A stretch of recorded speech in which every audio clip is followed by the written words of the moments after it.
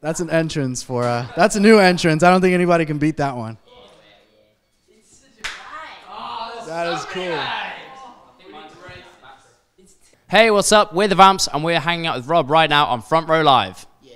I've waited 3 years for this one. And, and we finally got together. So what's up, guys? Not much, man. How are you? I'm doing great. I'm jealous because you guys came in on one of these. They're so much fun. Like, we just got them and they're awesome. We're obsessed. I don't think we've walked in the past week. No, we haven't. Next time I see you guys are going to like gain all this weight because you've just been on that. Yeah, definitely. I'm going to be like 14, 15 stone. Man.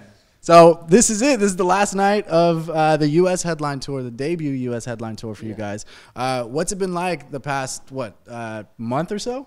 Yeah, it's been about 3 weeks. It's been awesome, yeah, man. Like, it's so much fun to come out, and it's very different from the UK tour because obviously the UK is like our main territory, and we're lucky enough to be gigging arenas in the UK. But then to come over here and be selling out like 2,000 capacity venues when we haven't really done a lot is such a big thing for us. And the gigs have been amazing. Like, the crowds have been wicked, so it's all good, man. Now coming into this tour, because prior to that you guys were obviously going on tour with other artists, but since it was your tour, you guys got to pick out what you guys wanted on stage, what your setup was going to be like. So what was that like prior to the tour?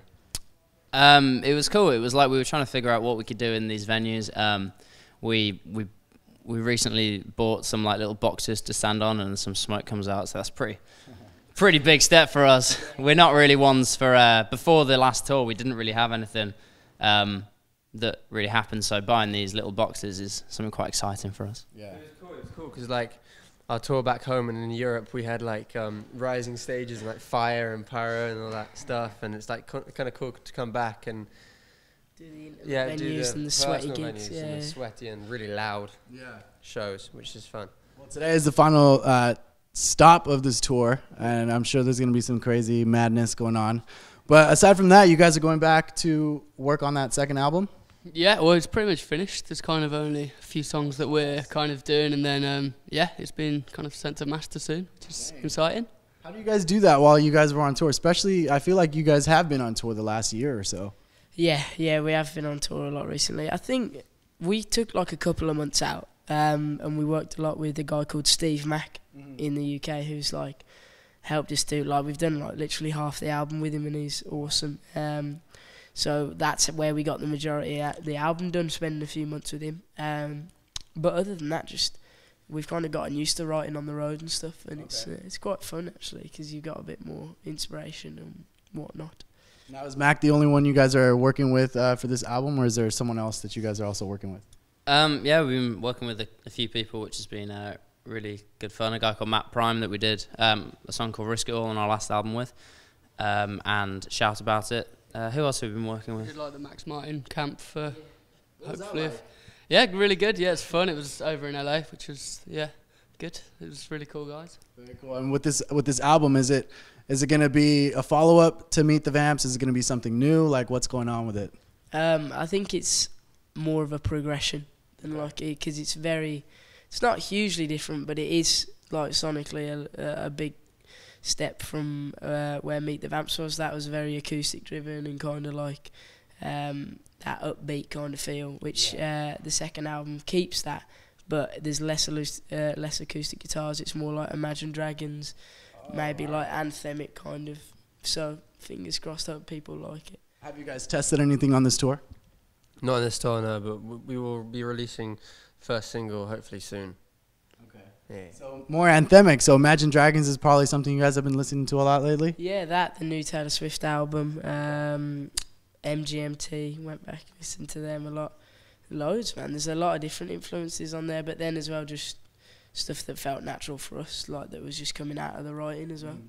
Now, how do you guys feel you guys have progressed in the last 3 years as musicians? Hopefully we have progressed. We've kind of like met new people in the industry, and kind of, I guess we've been touring quite a lot, so hopefully we've got better at our instruments as well. But I think we've just like widened our kind of like the things that we're listening to, like the genres of music, and that's kind of hopefully influenced our playing and writing. Now with that last record, you guys, there was a song that you guys co-wrote with Bruno Mars. Is that correct? Yeah, Can What? We Dance? Yeah, Can We Dance? What was that like? Did you guys actually get to go in the studio with him, or? No, unfortunately not. It would have been amazing. Like, he's a big idol of ours, like the whole band, and that song kind of shaped the way for the whole of the first album, really. So it was a shame that we didn't get to meet him, but it would just to be like in works with him was a huge thing for us, and obviously he's an incredible songwriter, so it was wicked. Now, can we see maybe some more co-writes on this record, or is it going to be more specific with you guys? Well, I don't know whether it's we're co-writing a lot, but it's more kind of like industry people. It's not like artists at the moment, but and then so we've done like half the album co-writing, and then half the album we've done on our own, which is a similar thing we did on the first album. Okay. And you guys already have a date, November coming out? Yeah, the 27th of November is the album, so that should be cool. So how excited are you guys that you guys are going to release something? Personally, I don't feel that. I mean, you guys probably worked your asses off already with Meet the Vamps, but I felt like it was so quick. Do you feel like there's a time frame for each record before you release a new one? Yeah, it's always a little bit more rushed than we would have liked it to be, because you're touring and all of the other stuff, and you've got to keep it going because you just don't want to tour the old songs for about 5 years. Yeah. But like, we're happy with the album, and yeah, it's exciting because it's gonna be released internationally at the same time, which we didn't do for the first album because we're just getting started, trying to finding a fan base, getting music out there. Yeah. So it's exciting that we're releasing everything at the same time everywhere. Nice. Cool. And aside from that, you guys also announced a band that you guys signed recently. What was the idea behind starting a record label, as you guys are already busy on your own stuff? I think we wanted to try and kind of develop another band, hopefully helping them in the ways that, like, I guess like things like YouTube. So we were like a band that was similar to them in the sense of like we had just met each other and we were playing instruments, writing songs, and we hope that some of the things that we've learned over the past 3 years will be able to help them. So I think we saw like a lot of ourselves in the Tide, and yeah, we just want to see if we can help them, bring them on tour and stuff. Yeah. Yeah. And how has it been taking them out on tour? Have you guys been teaching them a lot? Are they difficult to work with? Not really, no. They're all cool guys. They're kind of the same age as like all of us, I guess. So it's cool, and they're experiencing it for the first time as we are in America. So it's not that much different, and they come on stage for a few of our songs. So it's cool. It's good fun. Very cool. Now, with this record dropping, any plans for another U.S. tour? I know it was a little tease for you guys out in the States with the 12 dates, but any plans on that? Fingers crossed, yeah, man. Like, we'd love to come back out. This tour so far has been amazing. We're going up to Canada for the next couple of weeks, so it'd be nice once the second album comes out to come back and take that, because there'll be a whole new tour, a whole new set, and a bunch of new songs. So, yeah, I should think so. Fingers crossed next year, maybe. Nice. And for the record, the album is done. You guys don't have to do anything else with it?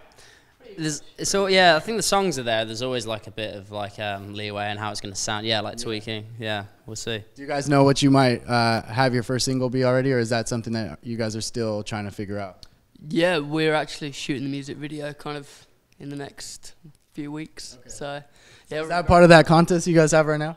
What's that, sorry? Is that part of that contest you guys have right now? Yeah, it's yeah. That's a fan comes along and then joins us on the music video shoot. I think that'd be really cool. Like, if you're a big fan of a band, like we're all fans of a lot of bands, so like if we were given the opportunity to go along to a video shoot, it'd be awesome. So fingers crossed.